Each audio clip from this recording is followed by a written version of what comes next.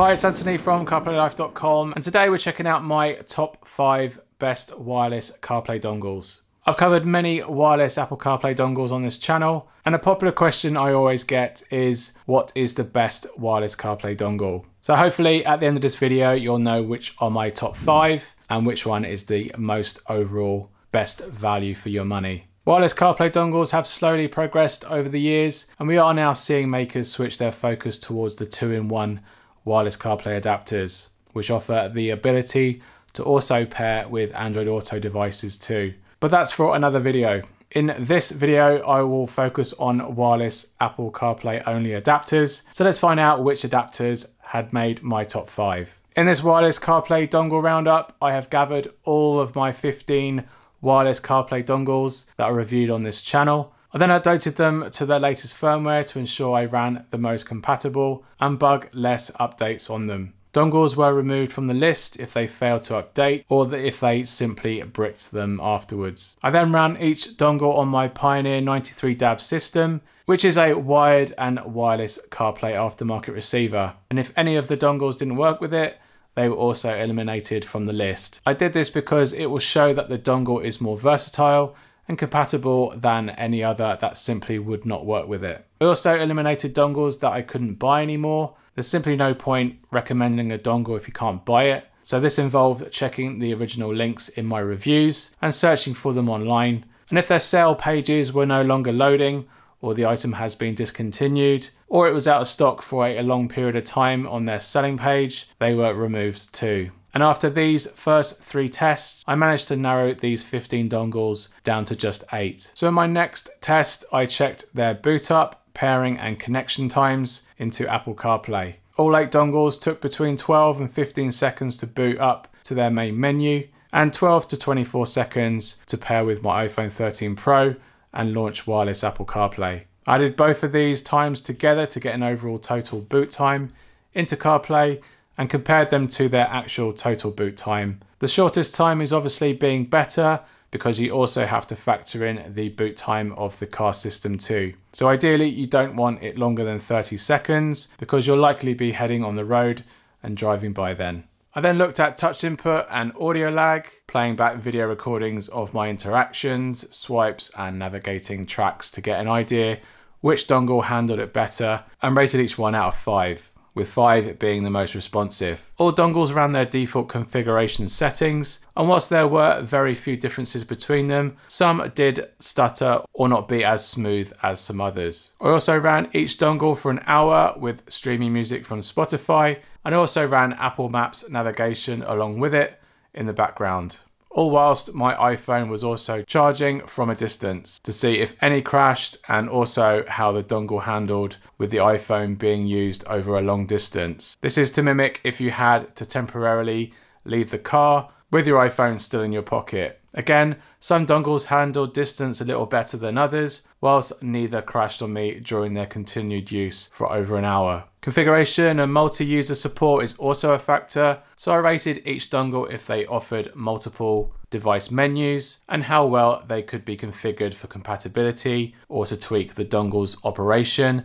to support all the different vehicles that are out there. Between the 8 dongles, there were 3 levels of configuration menus, some that were basic, some offered some little further options, and some had a lot to tweak and customize the performance and experience of the dongle. This is mostly tied to the type of software they're running, between what I like to call full screen OS, the older U2W OS, and the newer Ottokit software. And finally, in my tests, I looked at their current price. Checking their availability, I was able to get their latest prices, including any promotional coupons or vouchers. Averaging out their cost, I compared each dongle's cost to how they performed in each various tests to score how much value they actually bring. At the end of all this, I had my top 5 finalists. Any one of these 5 dongles is definitely worth picking up.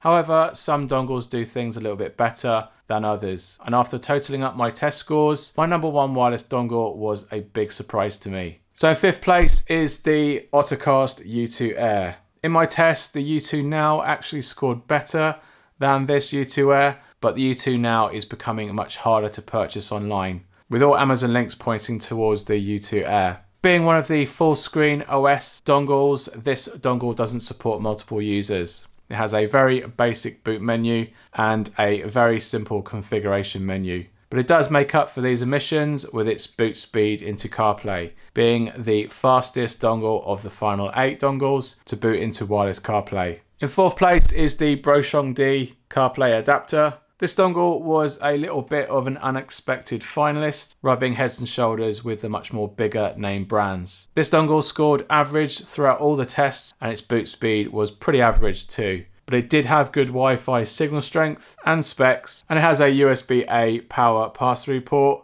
a great config menu, and it ranks 3rd cheapest in my top 5 finalists. The 3rd place goes to the CarPlay to Air dongle. This dongle shares a lot with the 4th place dongle, and as a result it also averaged throughout my tests. It also has USB-A power pass-through, and it has the same great configuration menu as the BROxiongdi dongle. One thing it does have going against it though is its value, being the most expensive out of the 5 finalists. Also being the most marketed dongle online, you'll definitely likely see more negativity against its compatibility and questionable warranty and return support, which after hearing a lot of feedback from the community, I think they should do a little bit better with. In 2nd place, we have the CarlinKit 3.0 dongle. This dongle has been very popular and highly visible brand online, and in my test it scored high in its Wi-Fi specs, and it also has multi-user support. It has power pass-through, and it was joint top in launching into its boot menu. However, due to its slower Bluetooth pairing speed, it was one of the slower finalists to boot up into CarPlay. It shares the same great configuration menu as the previous finalists, and because CarlinKit's focus has moved on to its newer 4.0 2-in-1 dongle, this CarlinKit 3.0 dongle is the 2nd cheapest out of our 5 finalists. And finally, the number 1 wireless CarPlay dongle is the CarlinKit 3.0 mini dongle. This result was a massive surprise to me, but the test scores nudged it ahead of its bigger brother. It carries the same configuration menu as the last 3 finalists. There is no USB-A power pass-through, which does make it a little bit more difficult should it require updating over the air, as well as recovering it should any of the updates fail. It has the same AutoKit menu as its older brother, and although it was 16 seconds slower into CarPlay, it has a few things going for it. Other than its tiny size, it shares the same fastest boot into its main menu with its bigger brother. Also, if you share multiple devices in the car, you'll be selecting your device sooner than the other finalists that also support multi-user support. Its Bluetooth pairing into CarPlay was faster, and as a result, it's quicker than our 2nd place finalists. With great Wi-Fi specs, this dongle performed the best out of all the finalists for use over a 5-meter distance, but overall, I find that its price is the bigger draw here with this dongle. Again, with the shift going to CarlinKit 4.0, the CarlinKit 3.0 mini can be had at the cheapest price out of all of our finalists. At $58.99 on Amazon right now, you'll get easy returns if it doesn't work with your vehicle. And with its features and general performance, if you're on a budget, this dongle is still performing just as well as the other finalists that cost almost twice the price. So there you have it. These are my top 5 tested wireless Apple CarPlay finalists. The 3 dongles that didn't quite make it out of the final 8 were the Deo wireless adapter, the TMV Tech AutoBox version 1, and the Ottoto AD3 adapter. All 3 don't have the best config menus, but the Deo and the TMV Tech join the U2-Air as one of the fastest booting dongles that made it into our final 8. I hope you found this roundup of my top 5 wireless dongles helpful, and I'll leave links to all my reviews of each of these dongles in the description below so you can learn more about the dongle itself and my experience with it. Give us a thumbs up if you like this content, as I hope to do the same with 2-in-1 adapters, as well as the Android AI boxes, hopefully before the end of the year. As always, comments are welcome if you have any questions about any of the top 5 wireless dongles that I've covered in this video. Take good care of yourself, and I'll see you on the next one. Cheers. Bye.